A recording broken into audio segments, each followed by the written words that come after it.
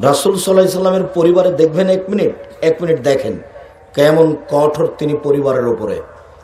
তার বউ খুব দামি জিনিস, পৃথিবীতে সবচেয়ে দামি, একবারে আদরের বউ। দেখেন তারপরে দেখেন কেমন। খালার সাথে বাইরে মাঠে গেছে পেশাব পায়খানা করতে, আসতে লেগে খালা কাপড়ে বেঁধা পা পায়দা পড়ে গেছে। তখন বউড়ার ভাষাতে বলেছে,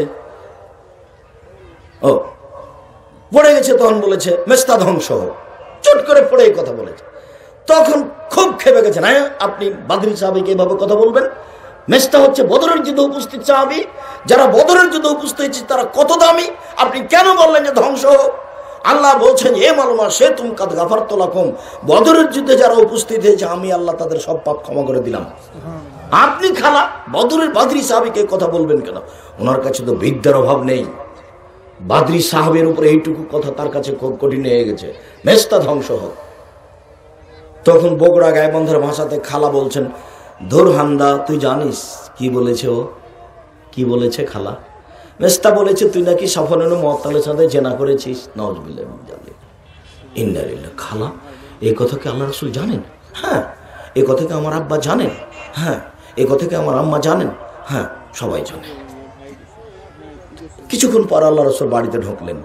তখন আল্লাহ রাসূলকে বলছেন, আমাকে বাড়ি যেতে অনুমতি দেন। বাড়ি ত্যাগ করতে পারে না বউ স্বামীর অনুমতি ছাড়া। হাদিস বুখারী মুসলিম।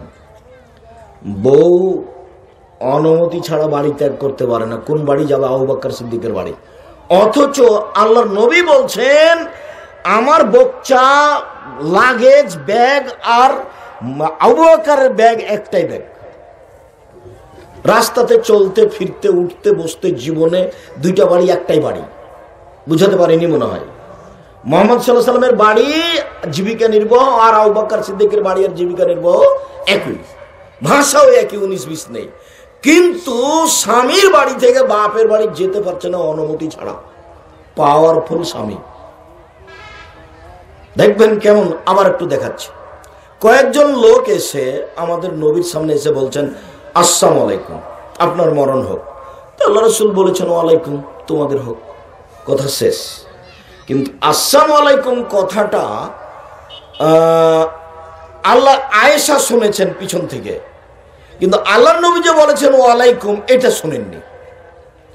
তো ওদের উত্তরে উনি আবার ঘরের ভিতর থেকে বলছেন আসসালামু আলাইকুম, লানাতু আলাইকুম, গাযাব আলাইকুম, ধ্বংস আপনাদের হোক, আপনাদের উপরে অভিশাপ হোক, আপনাদের মরণ হোক, আপনাদের উপরে গজব নাযিল হোক। একসাথে এতগুলি কথা। তখন আল্লাহ রাসূল বলছেন এক আলাইকুমের রিফকে, নরম হোক, নরম হোক, ইয়া কর অনফাল পোশাক, কঠোর হবা না, কর্কশ হব না। পৃথিবীর সবচেয়ে দামি মহিলাকে সতর্ক করছেন, সাবধান করছেন। এর নাম পাওয়ার, ক্ষমতা, এর নাম স্বামী।